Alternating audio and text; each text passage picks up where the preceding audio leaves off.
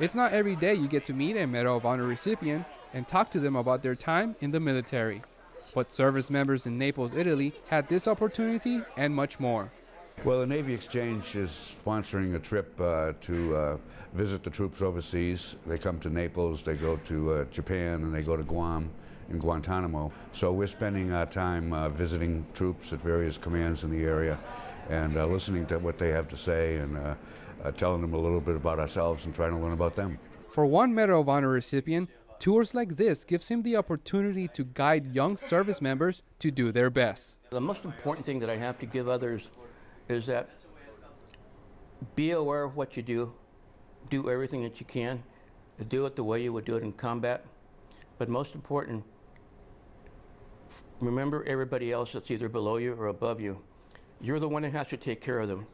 You're the one that has to make sure that they get promoted, they get what they deserve, and most of all, you have to be able to be aware of the environment around you.